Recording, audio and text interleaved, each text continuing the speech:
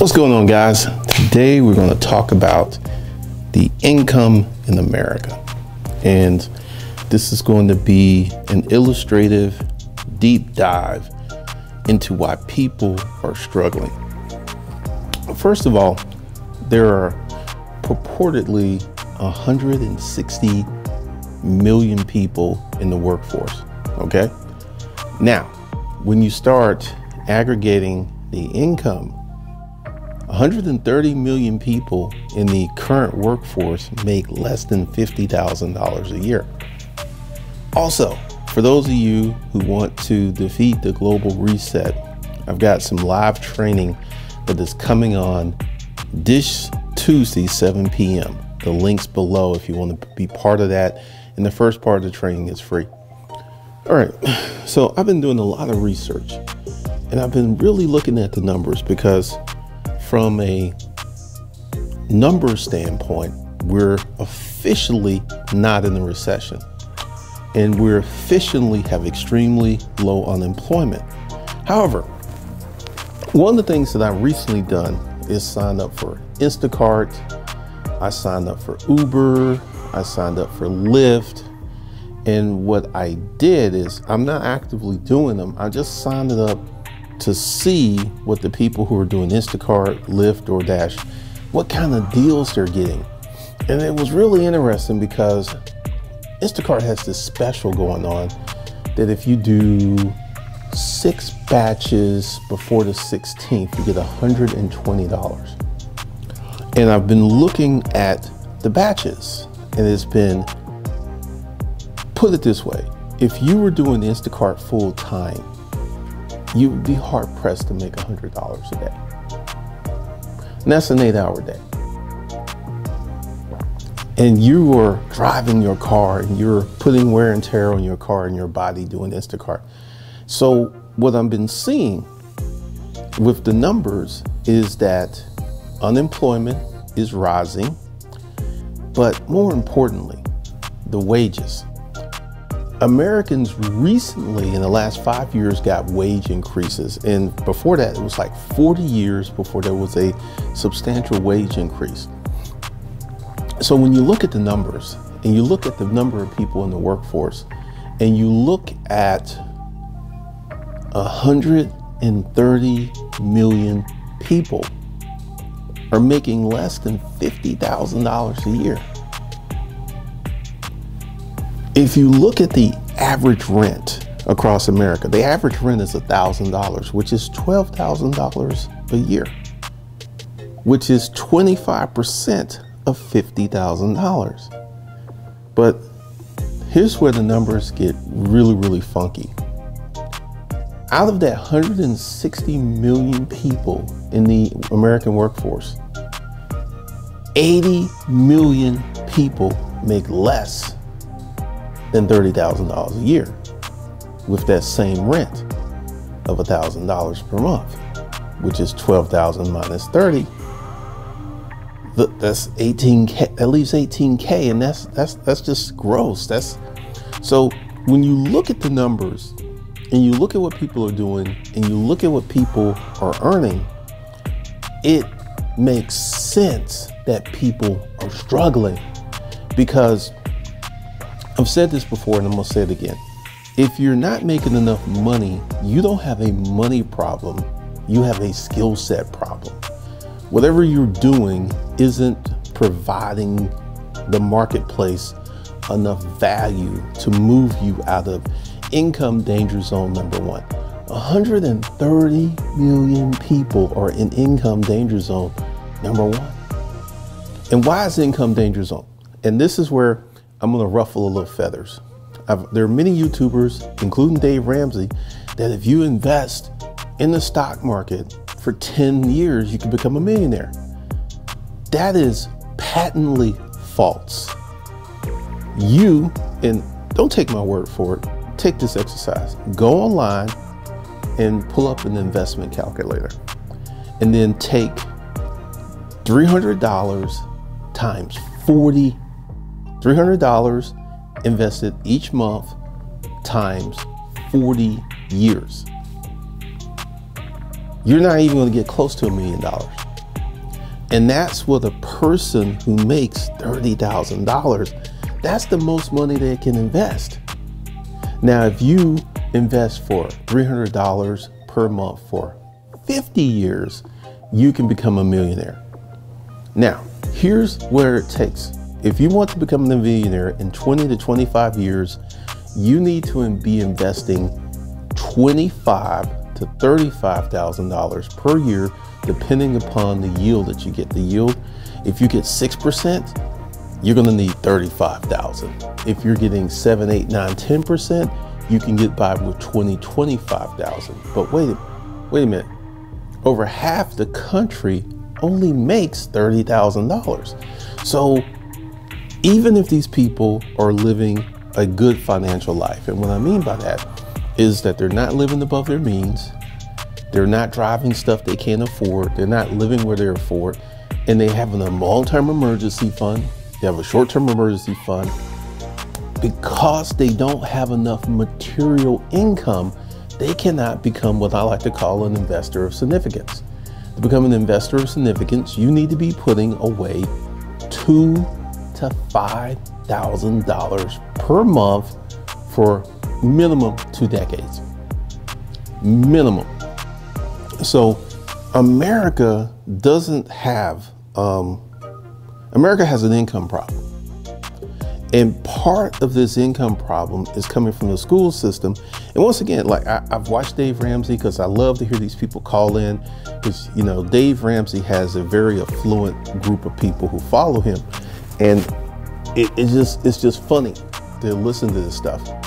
But unless you're getting damn near 20% returns on a consistent basis, year after year, decade after decade, it is pretty damn hard to turn $300 to $500 a month invested over the long haul into $1 million. It's practically impossible. Once again, don't take my word for it. Go to online, pull up an investment calculator, and do $300 per month for 20 years, 400, 500, and see what you come up with. You're not coming up with $1 million. And here's the thing that is so damning.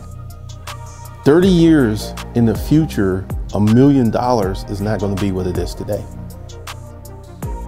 It's not. So ideally, you would need more.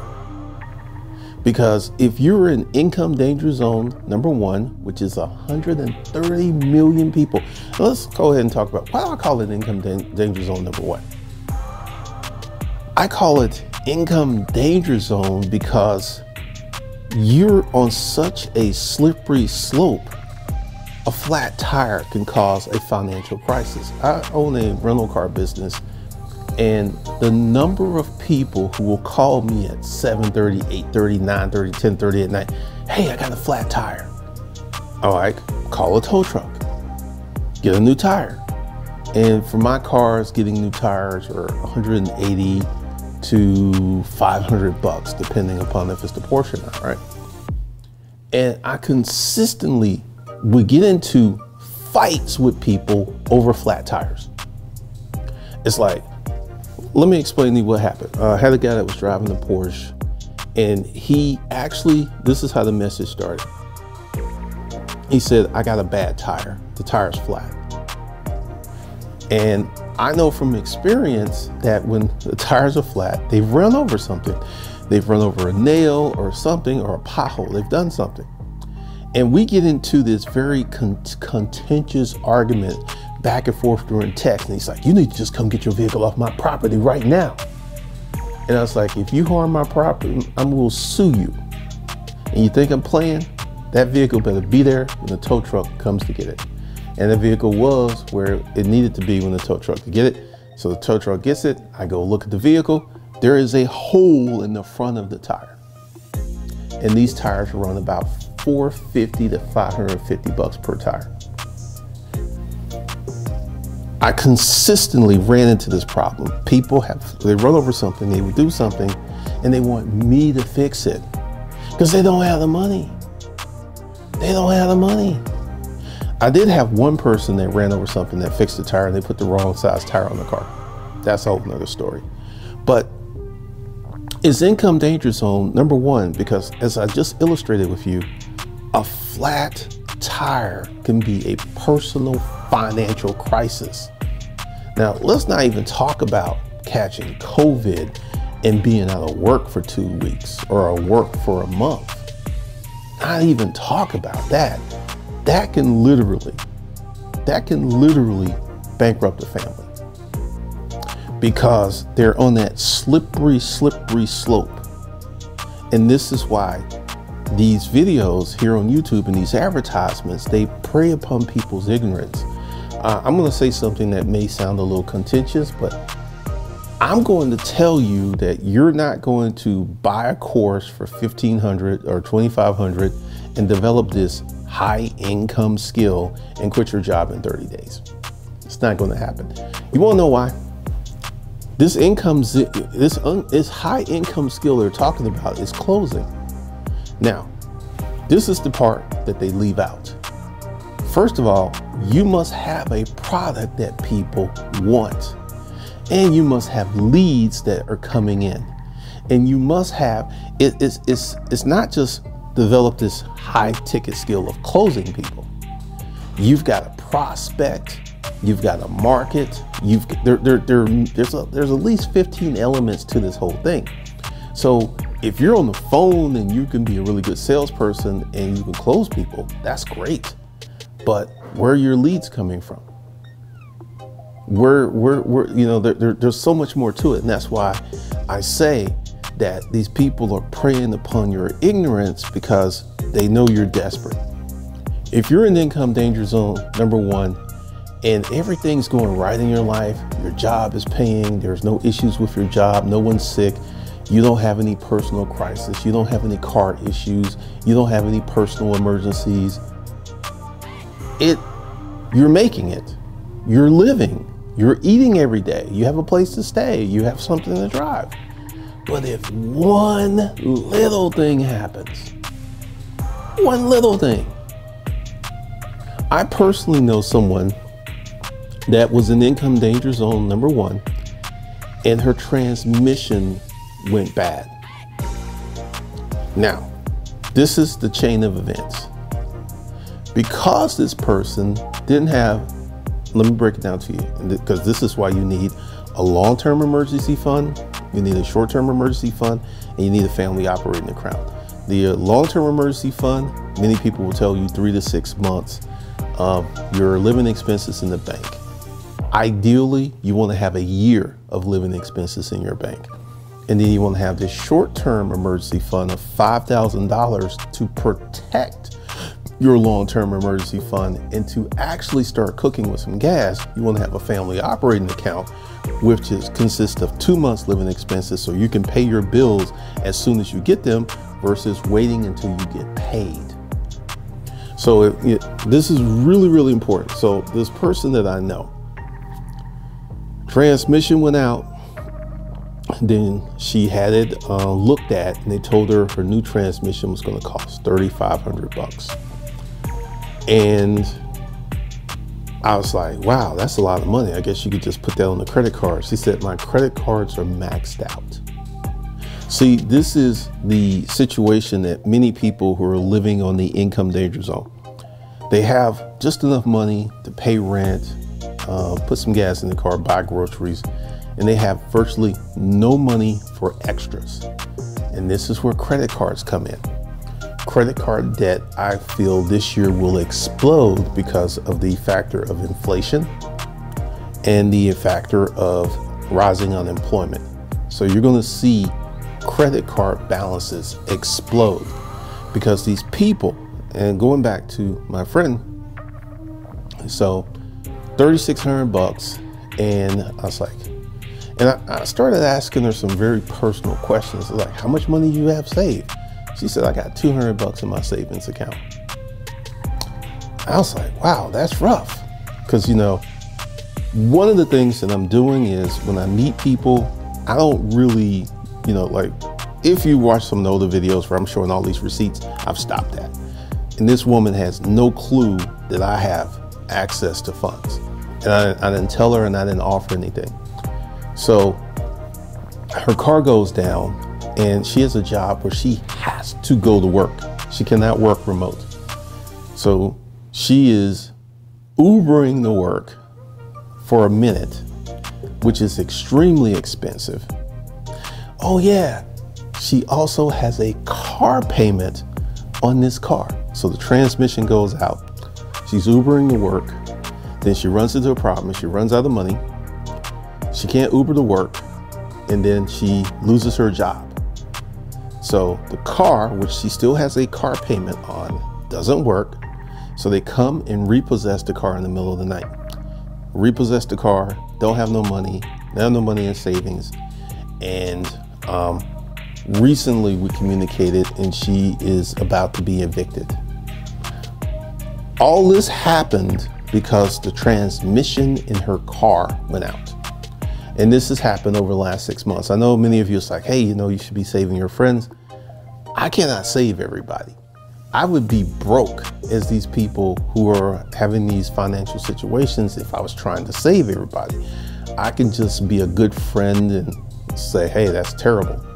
And, you know, talk to them and be there for them. But I was just sitting there like, the number of people who don't have a savings account is staggering.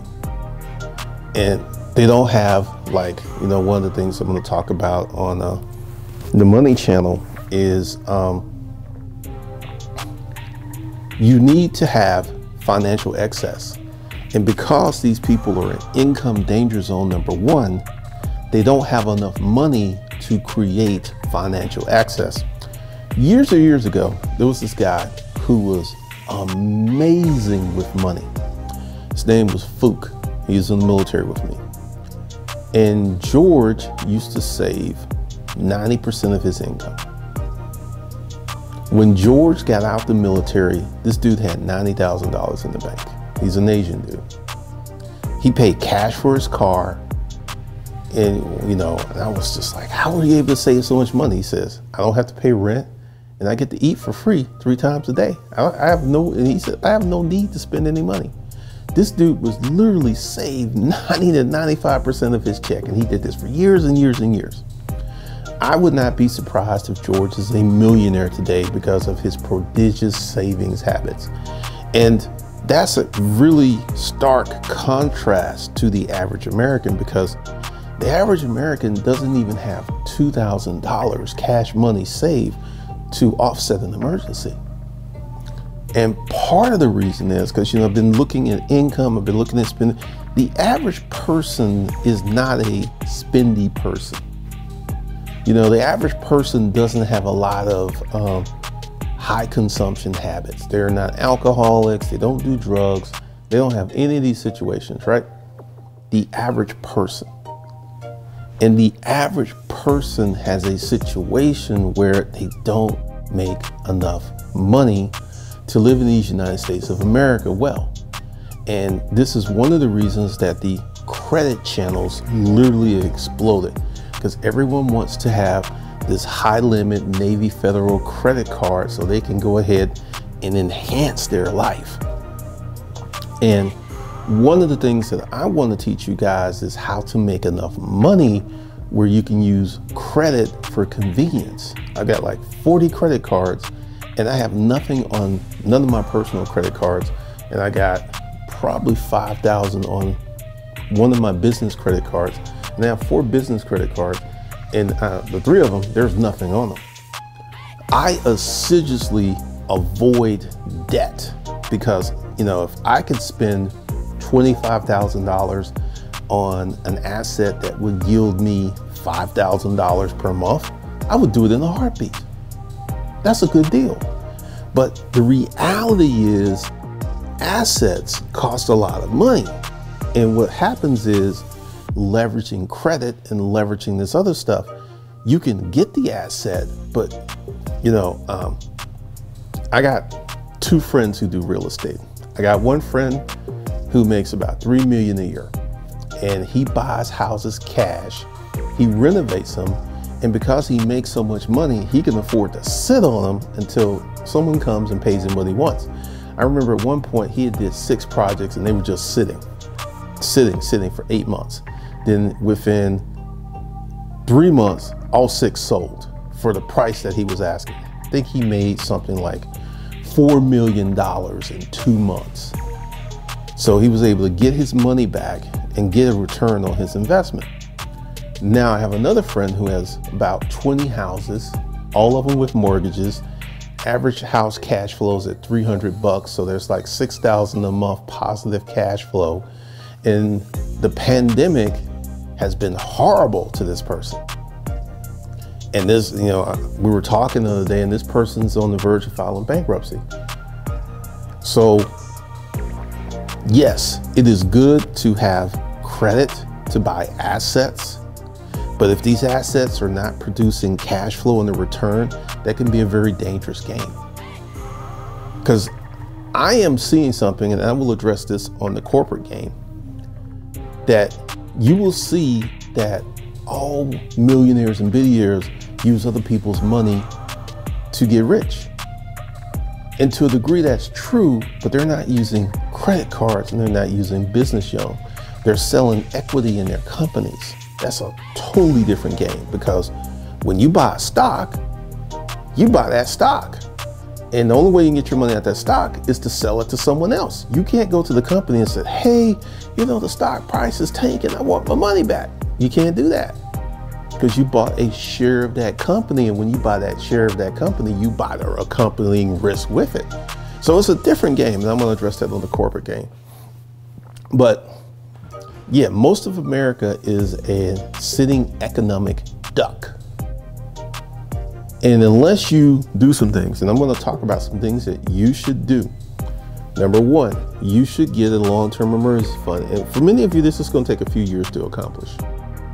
See, when the times are good, this is when you need to put those nuts away, like a squirrel puts nuts away for winter. You need to do it when it's good, because it could take you 3 to 4 years to save up this money, and it could take you 6 months to spend it, or 3 months.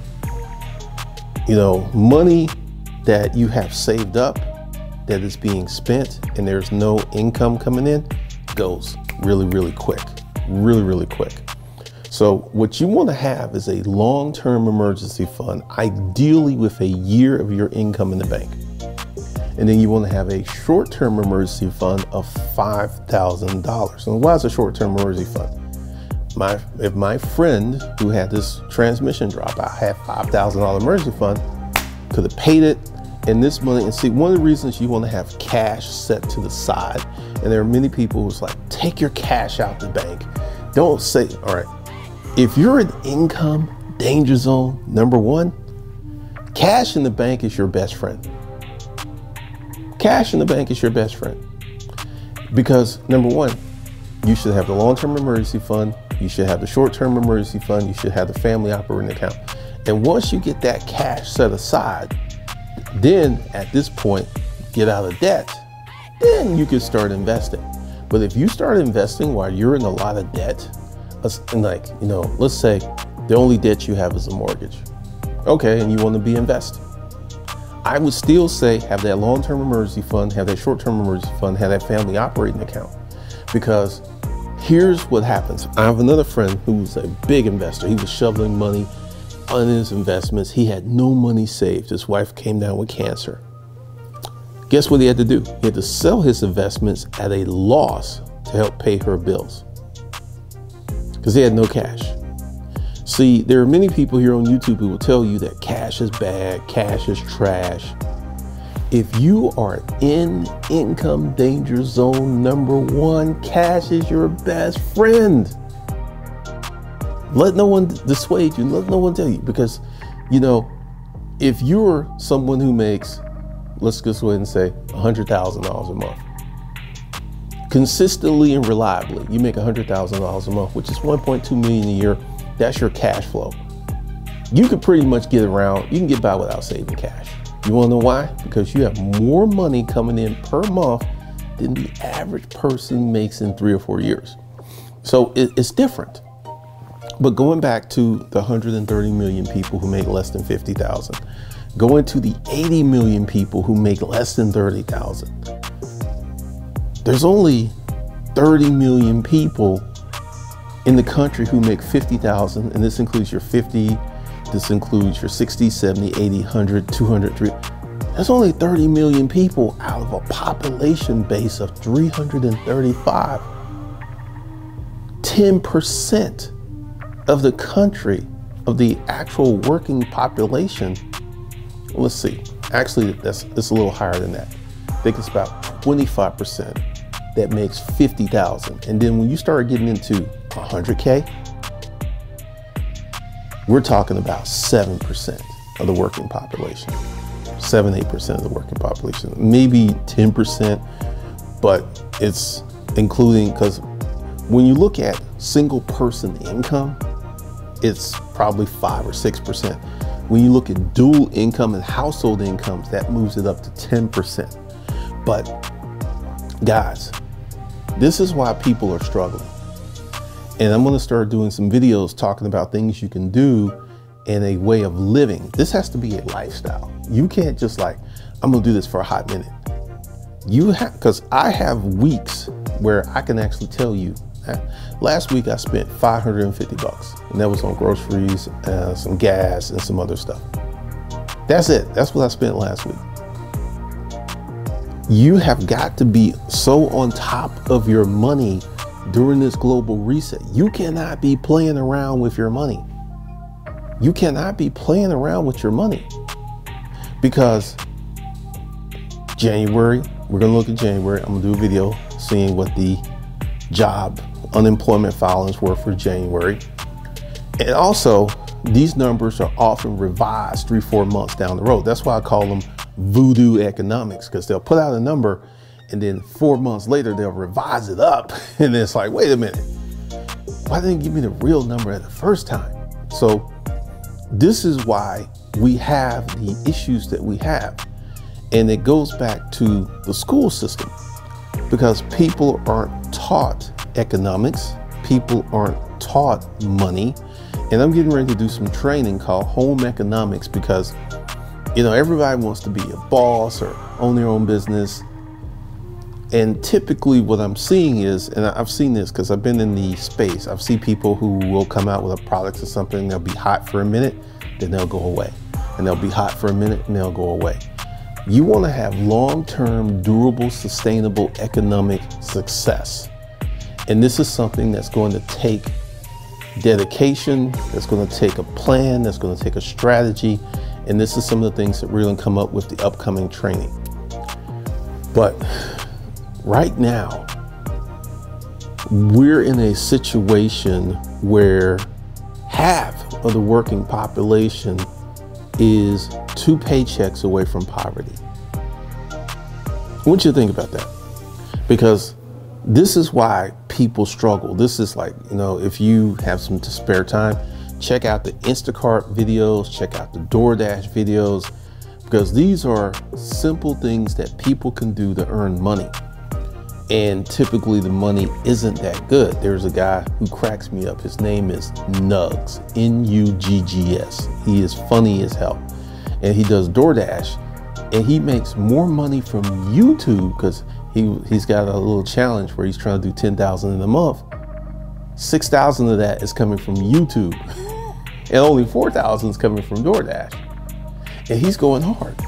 So what you're seeing in the gig economy, and I'm gonna do a whole totally different video on that, because like I said, I've been observing these apps, is people don't have a fundamental understanding of money and how to make money and how to produce money.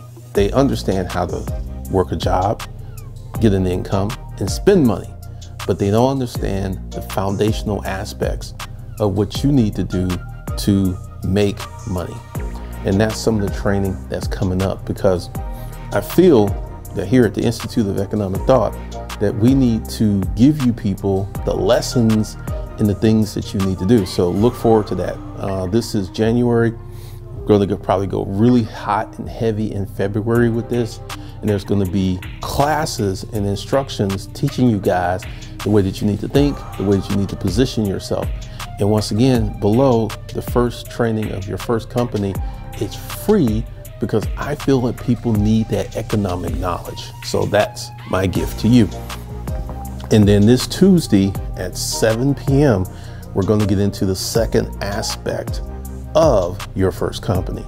But this is why people struggle. It isn't because people have crack habits or they're bad people. That has nothing to do with it. They fundamentally just don't make enough money. And there's no understanding of money.